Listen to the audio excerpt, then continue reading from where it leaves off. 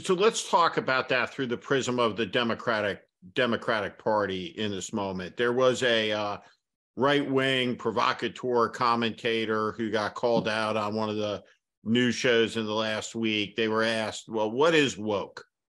Right. And of course they couldn't answer it. So I'm gonna ask you that question, is what is woke? But in the context of what is it that people hate so much that they're turning and open to this authoritarian shtick that you're seeing come out to protect them, in their eyes, from this woke ideology, whatever it may or may not be, which is never entirely clear.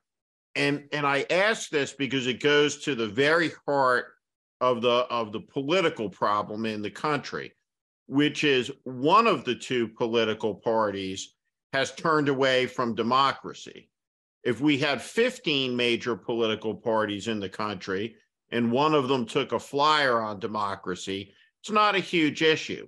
But when one out of two of them takes a flyer on it, it's an enormous problem. Then the other problem is the pro-democracy party is barely winning against the autocratic party, which should trigger some self-reflection, which is we're losing to these people, including Marjorie Taylor Greene, because of why.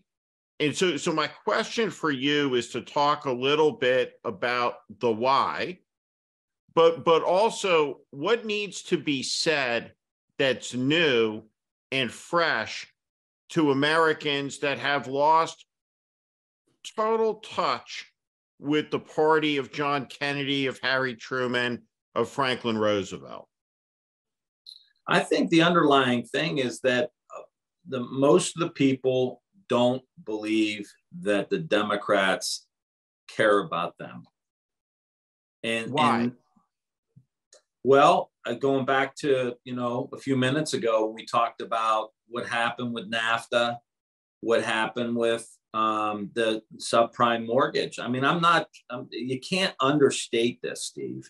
Like, we had factories where I'm from close up and move over the border in Mexico. We had workers that had to go down there and train the Mexican workers that were eventually going to take their jobs. We saw the steel industry collapse. We saw, what happened in many aspects of the auto industry and the suppliers to the auto industry. And some of it was automation too.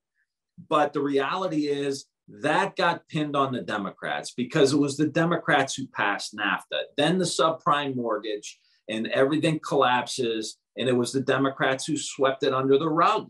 And so the average person is sitting there watching this saying, these people don't care about me. They care more about themselves. Now, right, wrong, indifferent. I'm just telling you what the average person, why Trump won Pennsylvania, Wisconsin, Ohio, and Michigan in 2016. That is why. They feel like we don't give a shit about them. And so then there was the whole idea of the emerging Democratic majority, right? And it was going to be a multicultural majority. And so then the shift became on how are we going to help minority groups, which I'm all for 1,000%. Look at my voting record. I'm in 1,000%, right? I voted for all of these bills, criminal justice reform, voting reform. I don't think it's an issue of policy.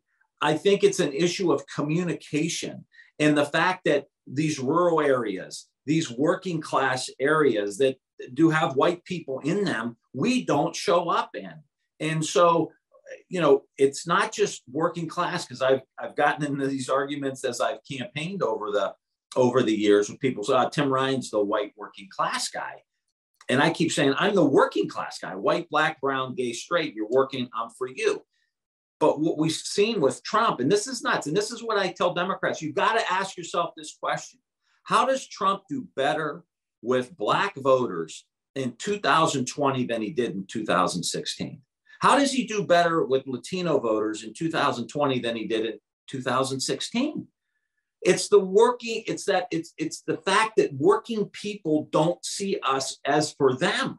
And that is the underlying problem. So the woke stuff is kind of like secondary. Like, yeah, you're for the woke stuff. What's that really mean? It means you're not for me, right? Even the black voters are saying, you're for all the woke stuff. You're not for me, right? If you gotta wrap your arms around coal miners. I mean, I have a whole lot of them left, but those working class people that think that the Democratic Party finds them repugnant, and they think that the Democrats don't care about them, and then the Democrats don't show up and confirm all of their greatest suspicions. That's the problem.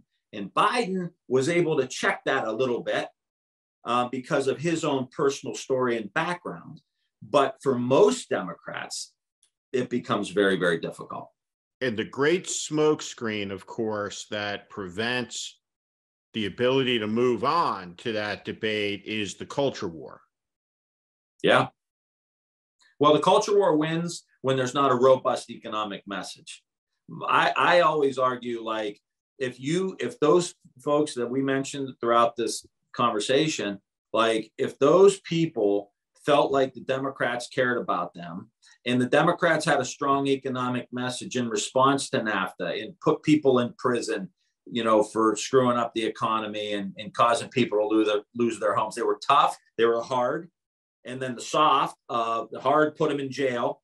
Bankers who screwed the economy up, they're going to jail, and I'm going to bust their rear ends. But I'm also going to help rebuild these communities, the soft.